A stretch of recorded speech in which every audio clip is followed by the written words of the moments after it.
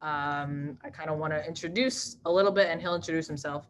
But this is our guest speaker, Nik Locker. I met him in 2017 when I did this organization called Lutheran Young Adult Corps, where I spent a summer in Boston and also somewhat in Ohio and Nebraska, leading mission trips for high schoolers. And he was kind of the leader of that. And um, he helped. He is the owner, I think I should say, of 516 Missions, owner, founder of an organization called 516 Missions, and he also works with other churches. So I will hand it over to him, and he will get started with his talk. All right. Good evening, friends. So as Laura Lee said, I am Nik Locker. I am the director of 516 Missions out here in Boston, but also the director of student and young adult ministries at First Lutheran Church of Boston. So I operate downtown Boston. I had the joy and the privilege of having Laura Lee and serve with us for a summer. And we managed to not only serve there, but take a nice long road trip to, out to Nebraska and back. And so I will say I'm jealous and envious the fact that you have her serving you guys out there. So our goal is to figure out how we're going to get her back. So oh, God. She knows that, I've said it, but in the meantime, God has placed her out in your neck of the woods. So congratulations on that. So just a little bit about our ministry. So really it's missions based in the sense that our focus in Boston is equipping students and young adults to serve. And part of that is teaching and missions trips and that sort of thing. So we have teams that come from around the country to serve for week-long trips, as well as sometimes we'll go across the country and do servant events and missions trips in other places. So it's really this idea of connecting students to Christ, community, and service. And so tonight, when we talk about missions, I was given a little freedom and leeway to talk about where I want to head with this. And so for those of you who are, I know some of you are heading to graduating to college. Some of you are getting ready to go away for the summer. Some of you are looking at new jobs. So hopefully I did not plan it this way, but hopefully this topic tonight will serve you in a good way. So if you do have Bibles, we're going to be looking at Jeremiah chapter 29 tonight. And so really the context of this is when we talk about missions, one of the big things that I always remind folks when they come, even though they're only there for a week, one of the challenges is that in terms of mission and context, it's really easy to come to a place and say, oh, I'm here, but yet I'm also still back at home, or I'm here, but yet I'm looking to what's going on next month or next week sometimes. And so one of the things we really, really focus hard on is encouraging students and participants to be engaged in where they're at in the time and the space that God has placed them. And that's really what Jeremiah 29 is about. And so that's what we're going to talk about tonight. So for those of you who have spent some time in Jeremiah, chapter 29, probably the verse that most people know the most is Jeremiah 29:11, which is, for I know the plans that I have for you, declares the Lord, plans to prosper you and not harm you, plans to give you hope and a future, which, by the way, fantastic verse, but I'm going to rip it apart for you guys tonight because it's also one of the most misused passages of scripture. And so we want to spend some time in understanding what is Jeremiah talking about, but also how does this apply to our own individual lives, and more importantly, ministries. And I think one of the things that when I talk about missions and ministry is that we all have a mission, we all have a ministry, and that is whatever context that God has placed you in. And so That's really one of those areas that we like to remind and equip folks to think about, is that wherever you're at is your mission and ministry. So if you're a student, that is your ministry and mission. If you are a teacher, that is your ministry and your mission. If you are a spouse or a husband or a wife, that is also your mission and ministry. And what does it mean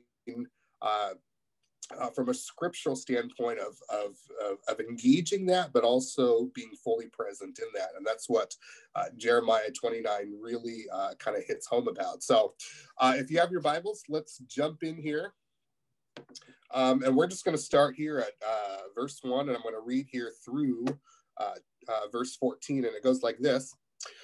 These are the words of the letter that Jeremiah the prophet sent from Jerusalem to the surviving elders of the exiles, and to the priests and the prophets and all the people whom Nebuchadnezzar had taken into exile from Jerusalem to Babylon. So some context here is that Israel is in exile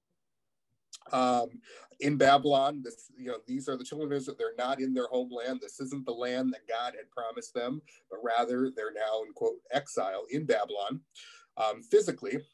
And this was after King Jeconiah and the queen mother, the eunuchs, the officials of Judah and Jerusalem, the craftsmen, and the metal workers had departed from Jerusalem. The letter was sent by the hand of Elasah, the son of Shaphan, and Gemariah, the son of Hilkiah, whom Zedekiah, king of Judah. So you have all these names. And here's where it gets important at verse 4. And this is Jeremiah to the people. It says, "Thus says the Lord of hosts, the God of Israel, to all the exiles whom I have sent into exile from Jerusalem to Babylon. Build houses and live in them. Plant gardens and eat their produce. Take wives and have sons and daughters. Take wives for your sons and give your daughters in marriage, that they may bear sons and daughters. Multiply there and do not decrease. But seek the welfare of the city where I have sent you into exile, and pray to the Lord on its behalf. For in its welfare you will also find your welfare." Do me a favor and underline that word welfare, because this is going to be key. "For thus says the Lord of hosts, the God of Israel, do not let your prophets and your diviners who are among you deceive you, and do not listen to the dreams that they dream, for it is a lie that they are prophesying to you in my name. I did not send them, declares the Lord. For thus says the Lord, when 70 years are completed for Babylon, I will visit you, and I will fulfill to you my promise and bring you back to this place. For I know the plans I have for you, declares the Lord. Plans for welfare and not for evil, to give you a future and a hope." So we're going to stop right there. And so we've got what's going on here in Jeremiah is that these folks are in exile. This isn't their homeland. But what's happening is you've got what Jeremiah calls, these prophets and diviners who are saying, look, this is only temporary. This is coming to an end really soon. So don't worry about it. Your time here is almost up. Coast, take it easy. But rather, here's Jeremiah coming back saying, wait a minute, that is not what God's message is to the children of Israel. He's saying actually very much the opposite. And that opposite is this. He says, look, build houses there, get married, farm the land, build homes. And then here's where it goes when he says this: seek the welfare. Does anybody know what that word welfare, how that's translated? Does anyone know what that word actually is in Jeremiah? It's a word that you will probably, you've heard before. It's actually translated as shalom. So seek the shalom of the place to which I have sent you into exile. Now, when you hear the word shalom, so often it's only translated in, and this is where the English language just doesn't get it right because it's too simplistic. We translate it as peace. Seek the peace of the city where I have sent you. That word shalom means peace, but it's not just, peace that we know it as the absence of conflict. but rather shalom is this fullness and richness of God, the fullness and breadth of God. And so when it says that, it says, but seek the fullness of God in the city where I have sent you into exile, and pray to the Lord on its behalf, for in its fullness you will find your fullness. And so when we talk about ministry and mission, one of the things that's so hard for people to realize and to remember is that sometimes we're given a ministry in a context that we don't want, or it's not the ministry that we had envisioned or hoped for, or the context to which we had hoped that we were going to be at. And it's so easy to say, look, this is only for a temporary period. So for instance, Josh, you said you're about to graduate. And this is just a great illustration here of, shall we, you talk about senioritis. And you're like, I'm ready to go.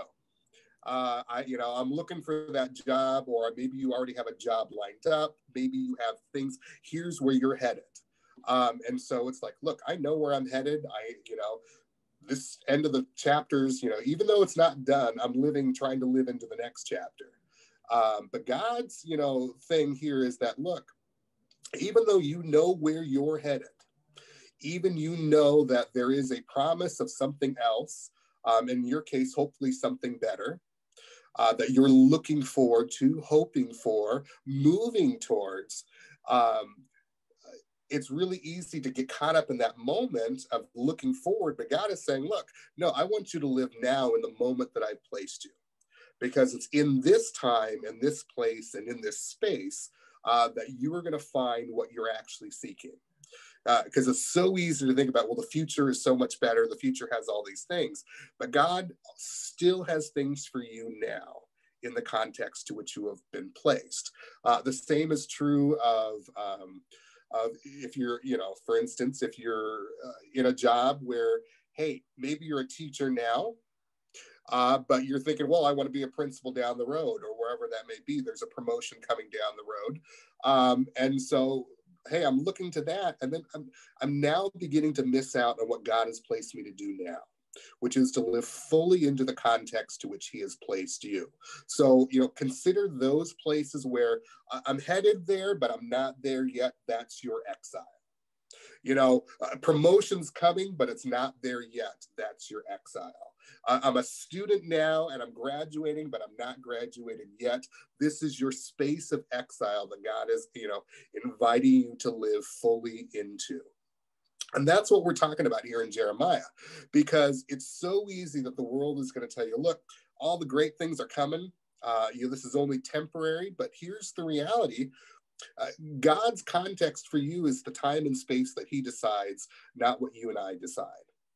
And that's one of the challenges that I've had to learn when it comes to ministry, because again, I can tell you there are places in my ministry that I never thought I would be at. I thought I would be somewhere completely different at this stage of my life.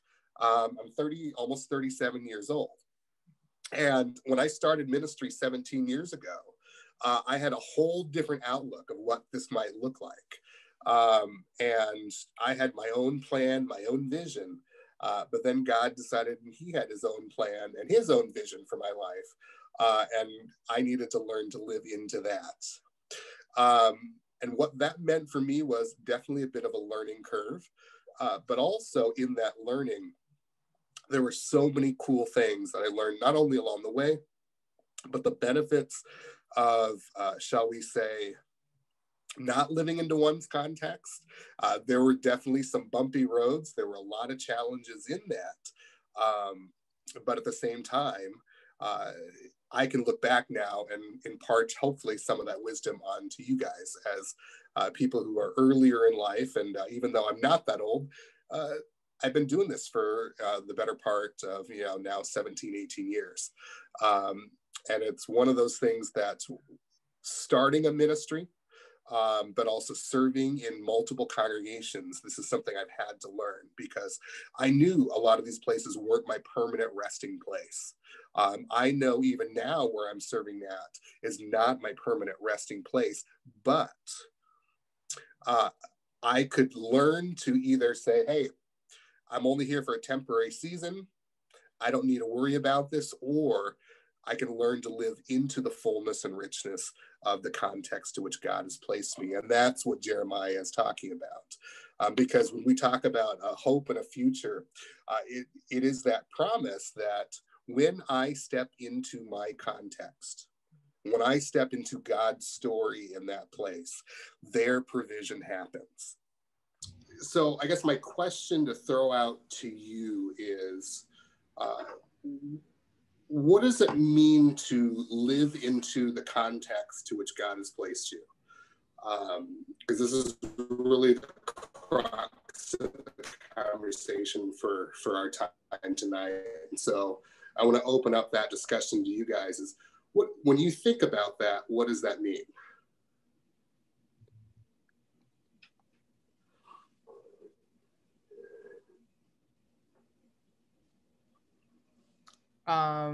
Yeah, we kind of opened up. I'll kind of go first. I mean, I think it's one of those things of balancing of when we're looking ahead, it's not bad to look ahead and realize, oh, this is where I'm going to be in 2 months, or this is where I'm going to be in 4 months or whatever, but not living in that way and being like, and not, kind of what you're saying, Nick, of just kind of being in the place where you're at and not continuously looking to the future and be like, oh, I'm not even gonna be here in 2 months, so like why even try, or like why even do the best that I can now, but really kind of trusting in God and letting him guide you and continue to use the gifts that he's given you to be in the place that you are, and continue to connect with the people that are in your life right now, instead of just continually saying, oh, I'm not even going to be here, so I don't even need to try, or I'm just going to continually live in the future instead of the now. Anybody else would like to add to that? I think for me, the words I think about are like engagement, awareness, and like focus on the things that you are currently doing and are involved in. Because I feel like for me, when I think about future things, it's usually because of worry. And I think it's just kind of a lesson of like, you don't have to worry. Like God has a plan for you, and he will take care of you. So I think it's about, just like focusing on what you are currently doing, being like awareness of what's currently happening around you, and like just being engaged in the current moment of what you're doing and participating in. Mm-hmm. Absolutely. Another way to think about it is am I 1 foot in, am I 1 foot out, or am I both feet in? And this kind of goes to Matthew chapter 6, which talks about being the servant of 2 masters. The reality here is when we talk about mission and being, both feet in, is that in order for us to see fully what God is doing, is that my feet have to be both in where I'm at. And so if you're 1 foot out the door already, what do you miss out on? And this isn't just about, hey, my position or my job, but this is also when we talk about relationships. Are you both feet in the relationships that you have around you? Or is it, hey, and, I'm 1 foot in, 1 foot out. When we talk about the context of our missions trips, it's a 1 week kind of, bookended deal. And really, you have the option to say, look, I'm going to be here or I'm not. And that is entirely up to you. Entirely up to you to engage somebody in relationship. Even if it's only for a short period of time. And there are those who will take a look at this and say, look, I'm only here for a week, so how can I possibly make friends or meaningful relationships in just a short period of time. I'm going to use Laura Lee as an example where as a director or as a supervisor, I have that same question as well, where she was with us for 3 months. And actually a little less than that. And to be honest, 3 months is a really short period of time. And Laura Lee had an option because she was going back to school. She knew where she was headed. But one of the things that I had the privilege of watching is that, like, on day one, she was jumping in with students. One of our local parishioners, he's the admin at a church. He's got a daughter, and she is like known as being like the most shy person in the world. She does not connect with people very easily. And one of the things that we saw with Laura Lee is that she came in, she had not been there more than a couple hours. And what she did is she's like, I'm here. She jumps in, and over the course of just a few hours and over the course of a few days, this girl opened up in ways that, one, we never thought was even possible with her. And it was because somebody took the time to say, look, I'm going to be all in with you, playing games, playing cards, and just talking to you. And likewise, over the course of the summer with these missions trips, when somebody is fully engaged with you, you know, in your mission, those people respond differently as well. Thinking about when you're out to dinner or you're on a date, you know, I'll use this as a great example. You know, if the person across the table from you is in or out. You know, are they engaged with you, or it's more or less, I'm out. You know, relationship is that sense that this person is with me. They're you know, we're making eye contact, but it's, and you know if they're in or out in the context of like they are present. Are they fully present or not? And that's really what we're talking about in the context of mission. Wherever you are, am I both feet in, engaged with people? Because then here's the promise that God gives us, is that when I step into that, when I am both feet in, there you find this fullness of God and contentment and joy. Because here's the other reality is we're always looking to the future. We are not going to be content, because that next future is one thing, but then it's always going to be the next and the next, you know, bigger, better. And God is saying, look, when you are fully to satisfaction, that's where you're going to find your joy. And that's where you're going to find your fulfillment in ministry. And to be honest, in life and relationship. It's when I'm both feet in the place that God has placed me. And I think that's one of those lessons, if you can learn young in your careers, young in life. It took me several years in ministry to understand this. But when I learned that, man, life changed so dramatically in my ministry. Because that's God's promise. It's when you are fully engaged. Look, I have everything you need. Everything you want is in this space that I placed you. And when you're there, and you begin to see how God is working in the midst of all of this. And then here's the other piece of that is when I'm fully present in the context to which God has placed me, miraculously, all the things that we need are right there with us. God provides, whether it be financial, whether it be relationally, whether it be all these things. That's the promise of God, you know, when he says, I will give you a hope and a future. But there is that caveat there. It's not this, hey, I'm giving you a blank check of hope and a future.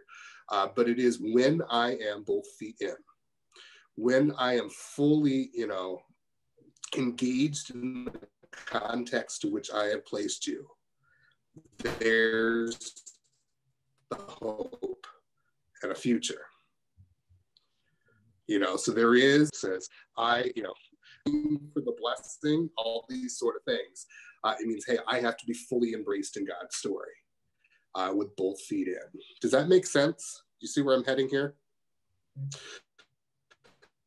And so I want you to think about now is what are these life and put 1 foot in and 1 foot out. Wait, can you repeat that? And you were kind of breaking up a little bit. What are areas of your life that you find that you tend to be 1 foot in and 1 foot out?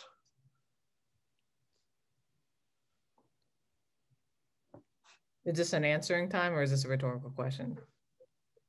Yes, I'm throwing it out there. Okay, okay. Yes, anyone would like to chime in? I feel like for me, a lot of times is when I'm having face-to-face conversations with other people. A lot of times I find myself thinking of something else or thinking of what I'm going to say next, as opposed to just fully being engaged and listening to what they're saying and then responding after that based on what they've said. Yes, I do that a lot. 12%. Yeah, I think definitely socially I do that. And also just even in the context, I never thought that I was really a futuristic type of person, but I think in a lot of ways I kind of am if I know what my future is. Like I know what I'm probably going to do after this call. I know what I'm going to be doing this week. I know what I'm going to be doing in the next month, but I think when it gets to be foggy or not, or I don't know what's coming in the next year or the next 2 years or next 3 years or whatever, then it gets kind of scary for me, I think, and I'm not fully in the moment, So I think I can be when I know what's going to happen. But when I don't know what's going to happen, I don't have that. But yeah, anybody else would like to add anything?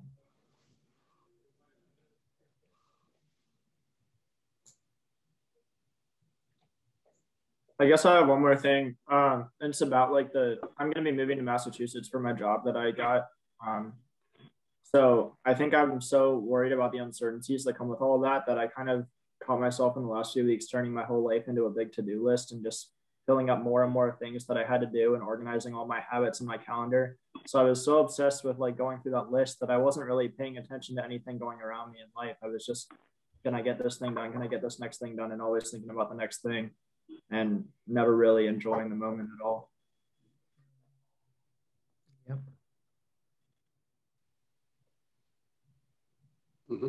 Where in Massachusetts are you moving to? I'm not exactly sure what city I'll be in yet even, but I'm going to be working in Framingham. So probably either Framingham or Worcester. Okay. Well, here's the deal. When you come, I know exactly where that is. I'll have Laura Lee pass along information. We'll show you around. We'll take you into the city. We'll find you a lobster and we'll buy you lunch. Great. So Nick will take good care of you, Josh. Are you in Massachusetts as well?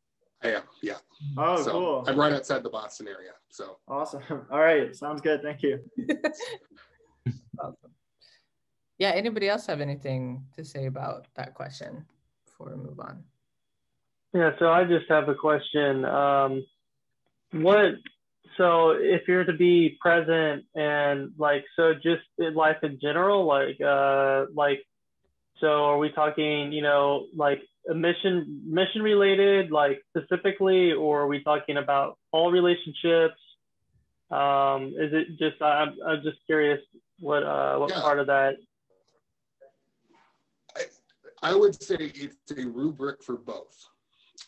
So for instance, when we talk about relationally,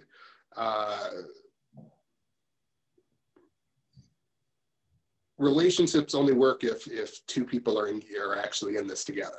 The first thing, but it's also professionally. When you think about it, is if you were thinking about in whatever context you are in your professional life. If you're a teacher, hey, for this season I'm a teacher, then be the best teacher that God has, with the skills and gifts that God has given you. If you are a musician, even though hey, this isn't the be and end all of where my music career is going to be at, but in that time, hey, use your gifts fully, you know, to the best that you can. Because again, if we're always looking to the future, hey, that means there's a dissatisfaction somewhere in my life. And here's the promise of God. It's like, is when you fully are engaged in what God is asking you to do, all of a sudden, there's not only provision, but suddenly contentment and joy have this way of creeping in without you realizing it or even understanding it sometimes. Years ago, we were on a missions trip, and I had a young woman who, I would admit, I was tired all week long. But there was this one young woman who I could tell wanted to have a conversation. But I did not want to have a conversation. And I don't know what it was, but the entire week, and because I was always on the move, I was always focused on the projects, getting the work done, making sure the wheels were, you know, were turning and the trains were running on time. And then one night, because part of it was just in the way our days were structured, it was only at night that we would have an opportunity to have a conversation. And by like 7 or 8 o'clock, 9 o'clock, 10 o'clock, I am like dead. I am wiped. I want to go to bed. Because if I don't, I'm really worried about the next day, about being able to, Laura Lee can talk about this, that missions trips get very, very hectic, but also exhausting. And so when lights are out, you want those kids out. You want them in bed. But this one night, it was about 11 o'clock at night, and I was walking towards my room, and we had a common space, and a kitchen was one of those areas between the guys and the girls, and I was heading to my wing of our housing unit, and she just kind of literally plants herself and sits on the floor, like blocks my path to get to my room, and she's like, "Hey, can we talk?" And I'm like, "Oh man," I'm like, I was so close. I was 10 feet away from my room. My door, I could see it. But at that moment, there was this thing that all of a sudden, like, God is telling me, just sit down. And so over the course of like the next 3-4 hours, she proceeds to not only tell me her faith story, but then also just had questions about the Bible study and all these sort of things.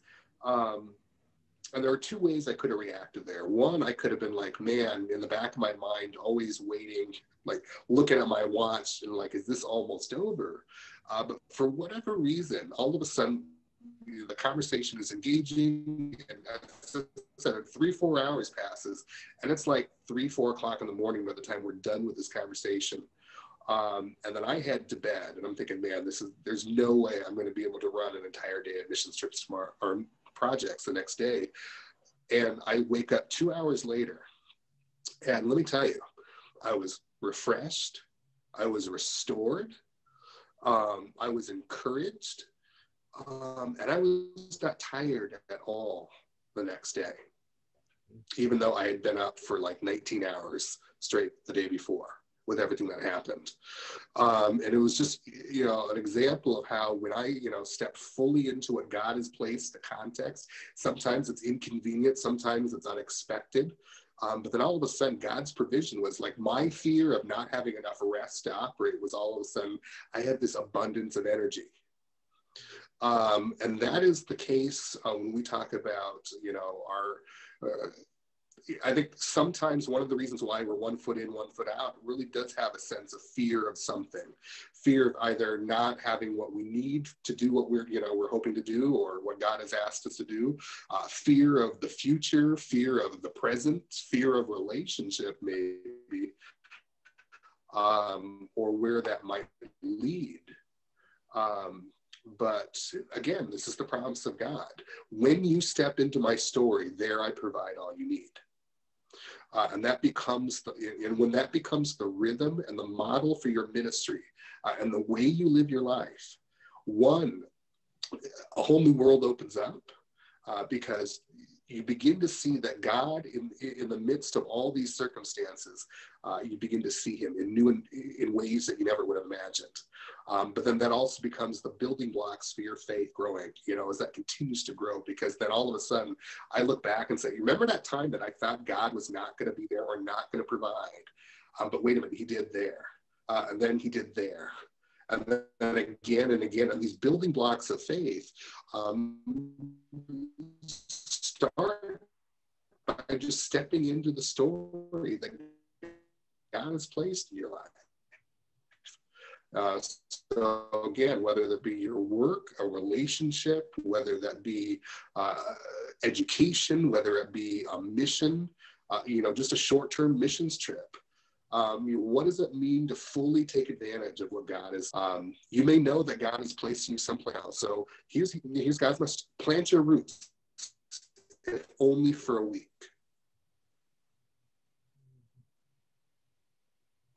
Plant your roots, because I promise you, God is trying to show you something, even just in these next 6 weeks or months, and that could be years, or in a relationship with a friend. But that's what Jeremiah 29 is talking about.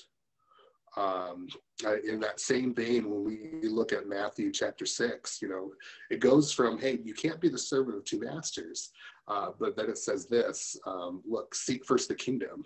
Because I give you all that you need in that seeking. Seek God, seek the fullness, seek the shalom and peace, and there's the promise of God as well. And it says, when you seek that, when you seek the welfare of the city that God has placed you in, there you find your welfare, is what Jeremiah says.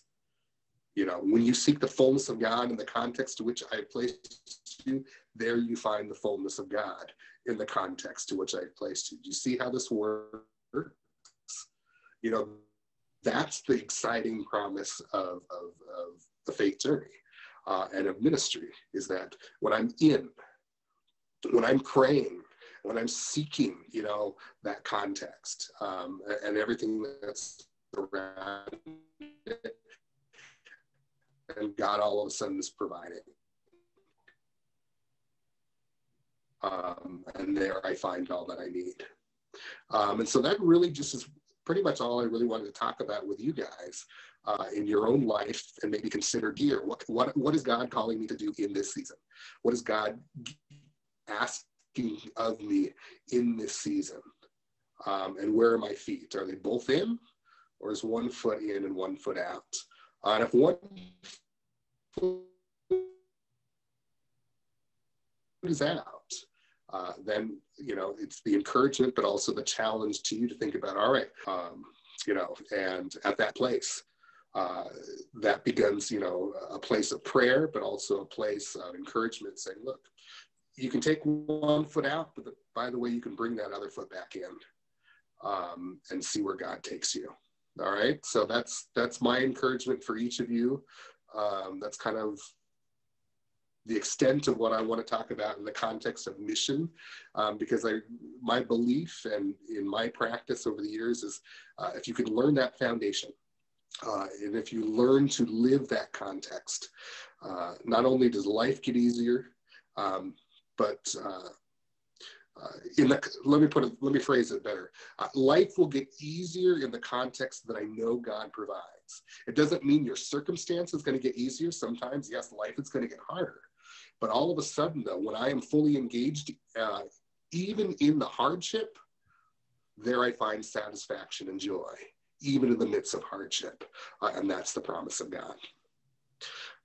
So I don't want to say it's a cakewalk, but I do promise you this, and Laura Lee, I think, can attest to this, that even when there are challenges or fatigue, and you have youth group leaders or students that are all of a sudden, or you have been up for 24-hour state driving from Nebraska back to Boston. We did that. To I know her mother's chagrin, so I appreciate her trusting that she's, but she brought my car home in one piece more than once. That's right. It was close call.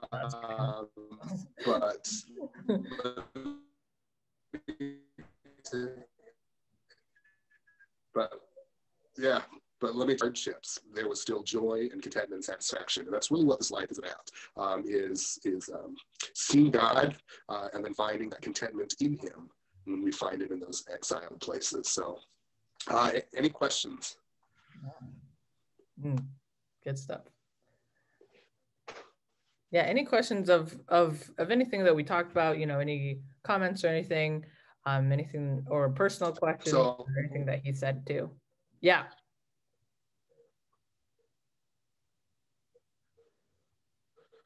You can say something, Nick. You're kind of like, but we can, the audio keeps coming in semi okay.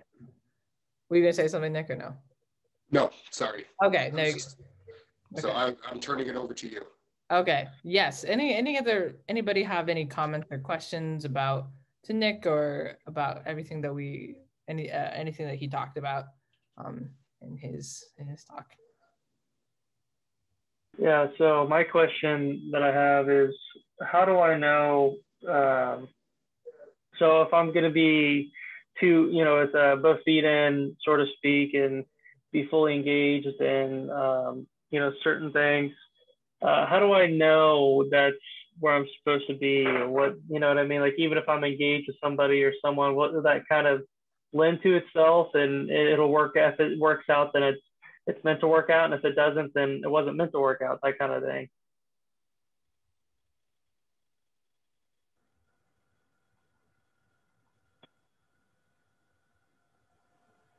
That's just kind of my question. Because, basically for me, like, I've done, oh, sorry, I didn't. In context, yeah, he's a little slower. Sorry. Nick, you came in a little delayed, so we weren't sure if you were going to talk, but go ahead. You talking about me? Yeah. Go ahead. Yeah. I guess I was just asking a clarifying question for Brad. When you're talking about engagement, are you talking about like a marriage relationship, or are you talking about, or just being engaged, in general, in life? Just like in general, yeah, just work and Okay. coworkers, friends, stuff like that. Okay. Yes. So one of the things that you want to look for. So there isn't necessarily a set formula, but you'll start to notice, I guess the best way to talk about this is you're going to start to see fruit that's born out of that relationship or out of that engagement. And when I use the word fruit, I mean, from the scriptural, the fruit of the Spirit is love, joy, peace. You start to look at some of these things, and do you see fruit that is growing out of the context to which you're in? So, hey, do I see, whether it be in a relationship with somebody, do I see that relationship getting deeper and growing? Do I see in my job that all of a sudden, now that I'm fully engaged in this, that not only am I finding contentment, but by the way, am I seeing fruit coming out of the product that I'm doing in my job and in my work? That tends to be when I think about, how do I know, is because you're going to start to see that fruit grow. Okay, that makes sense. Yeah, the way you put it like that.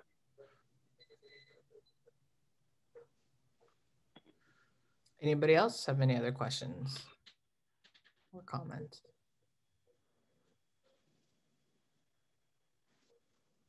Do you have any advice on like a daily or weekly habit or something, just to continually remind yourself of this lesson and to put yourself back in that place? Because I'm sure it's hard over time to continually remember this as seasons change and circumstances change.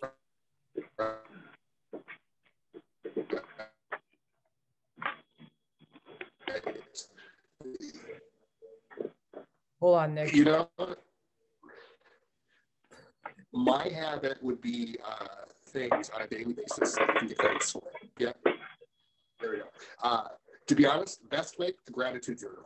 It sounds kind of hokey, but if you can take 3 to 5 things on a daily basis and just start writing those things down where you see fruit and gratitude, those will begin to serve as that reminder. this is what God has been doing in my life, and where I'm seeing his presence. Because that to me is probably the most encouraging thing, because those are easy things to overlook, and they don't have to be big things, but just on a daily basis, hey, give thanks for these things and write them down, and see where that leads, because that becomes a place of encouragement, but also a place of reminder of how God is providing in your context. Thank you. That was good. Yep. I would also kind of say, just in general, to everything that we were talking about, this is something that Nick taught me over the course of the 2.5 months that we were together, that it's not about what you do, it's what God does through you. And I think that has a lot to do with what we've been talking about, putting, 2 feet in and using the place where God has for you. Because I think sometimes we get, and this is me too, sometimes we all get distracted of places and what we're doing, and the place where we're at and the job that we're in. And I think a lot of it, we need to look at what God is doing in our life more than like where we are and more than what we do. Because we're not, who we are is not based on where we are or what we're doing. It's based on who he is. And I think, everybody doesn't, because I work in church work, and doesn't necessarily, this is for everybody. It's not just for people who work in church work. But for me, I think it's important to let my faith lead my life rather than my job or where I am lead my faith, if that makes sense. So putting my faith first, knowing that I'm not a DCE first. I'm not a person that lives in Ohio first. I'm a child of God first. And that leads me and kind of connects with what we're talking about of finding that foundation and finding that those resources and that provision in God more than what you're doing or where you're at. And I think that's something that has stuck with me since the time that we worked together. And that's something that's always been something I definitely need to be reminded of, but something that I've taken away from what Nick has taught me too. So any other questions or comments before we break out to do prayers with each other? So basically, as long as the fruits of your labor are plentiful, or they're, in some kind of type of prosperity, right, is going to be a good kind of lead on whether or not, if you're not necessarily job or right place, but maybe just like the right level of engagement and things and with people, and that it kind of in that sense. Or I want to caution, on the word prosperity, because I think one of the things that we also have to be reminded of is when we talk about fruit,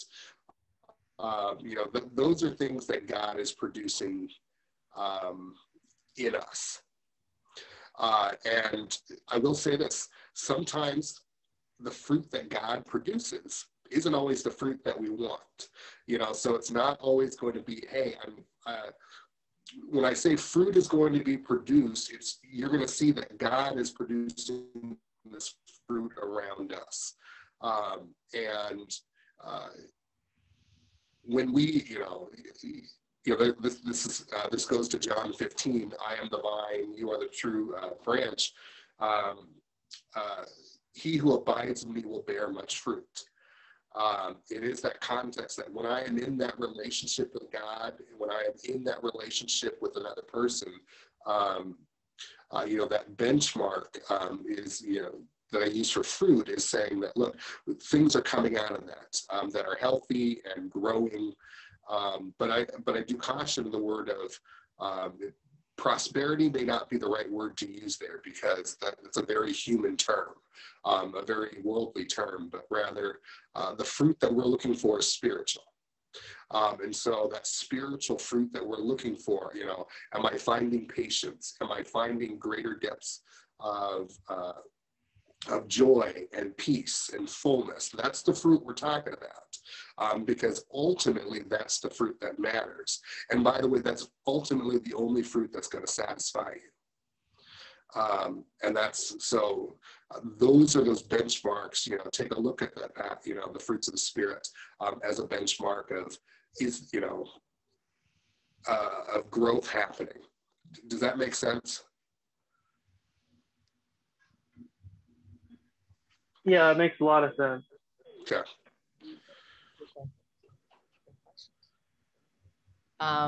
Yeah. Any others? Questions or comments?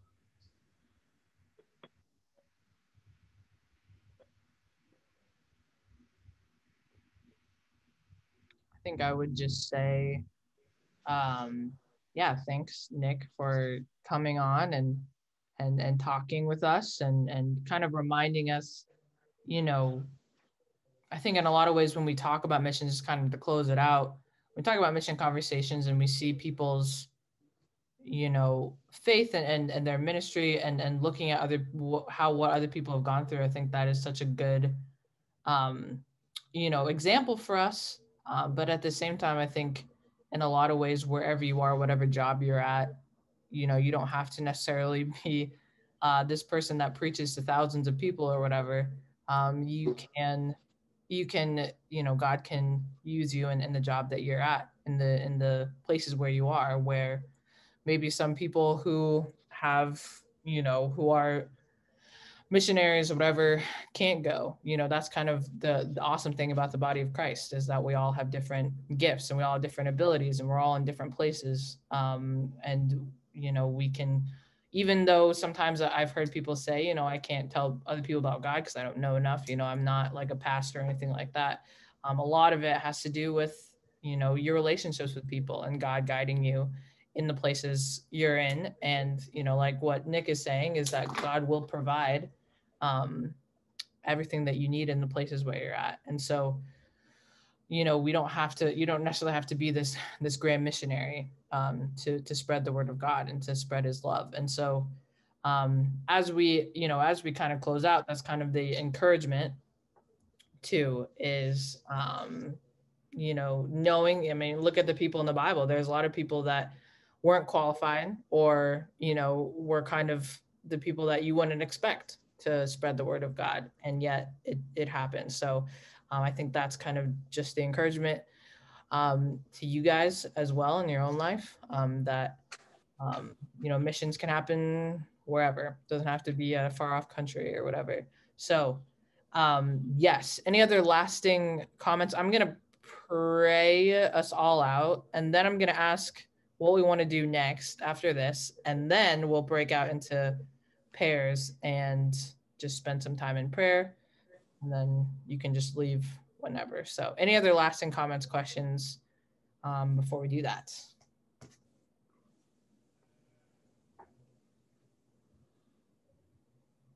Cool. All right, I'll pray us out.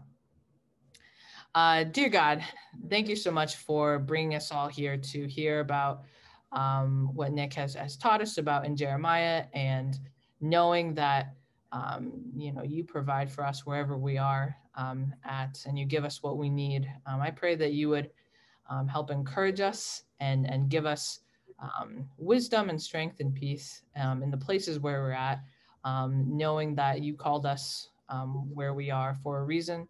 And wherever we go, that you will always be there for us, guiding us and giving us those opportunities to show your love and to spread your word with others. Thank you for all that you've done for us, and thank you especially this week as we celebrate your resurrection.